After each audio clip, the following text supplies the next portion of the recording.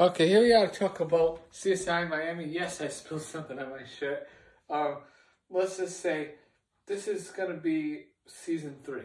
Okay, now I want to show you the episodes I watched. I just want to make sure I get to the right one.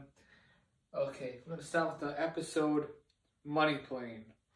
6.8 out of 10, 335 rating. So all these shows, the same amount of people rate everything because nobody bothers to rate individual episodes. It takes too long. When a cargo plane crashes, Horatio must determine the cause and how a corpse ended up in the hold. First of all, I hate to say it, but jurisdiction-wise, you would think there'd be bigger agencies out there that would take care of a plane crash besides the CSI from Miami, the police department and stuff. It didn't make much sense to me why the FBI or someone else didn't join into that, take full control. But this is CSI Miami. Okay, next episode. Game Over. 7.0 out of 10, 336. This was pretty interesting. The team investigates the murder of a tester who works for a skateboard empire, and Horatio moves fast to find a stolen sex video before it's marketed.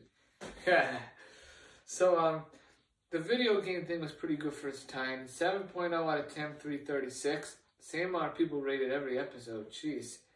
And this was more, alright, Sex and Taxes. These all happened in 2005, by the way. I'm not going to give you the exact dates.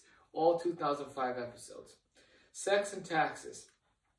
The death of 2 IRS agents sends the team on the hunt of 3 killers. Meanwhile, Wolf keeps stepping on people's toes. And by the way, wow, when it gives you the option to see if you want to watch this show or not, it says search on Amazon, search for Blu-ray and DVD. I don't think there is no Blu-rays for CSI, except for the first and 8th season of the original trilogy and CSI Vegas Season 1. There's no Blu-rays other than that. Oh, so it just proves they don't have it on a streaming service right now, at least not from here. Okay, the next one. Let's get this, make sure we're getting this right here. Alright, Killer Date. A woman is murdered at a bar that serves more than just drinks. After a night out, Delco's badge is missing. Horatio finds out that his brother is really a DEA agent under deep cover, and his brother is still alive. Just the fact that he found out endangers his life. They saw him he was on a motorcycle and he just drove away, which was kind of stupid. Even then, there had to have been some street cams around and stuff. They probably could have found him. It's not smart to do that. 7.3 out of 10, 324.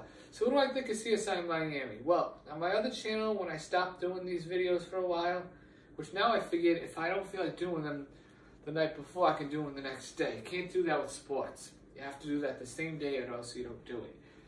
I'm going to say CSI Miami is a pretty good, damn good show, but it does have its faults. And just like any other show. And sometimes it's like it seems repetitive, just like any other CSI series.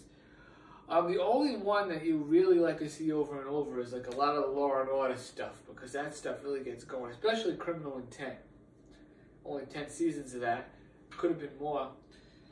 But Vincent D'Onofrio supposedly had some kind of something, I don't know what he has, but it prevented him from filming a lot of the time. Alright, that's it, and I guess till next time. Bye-bye. And yes, I spilled something.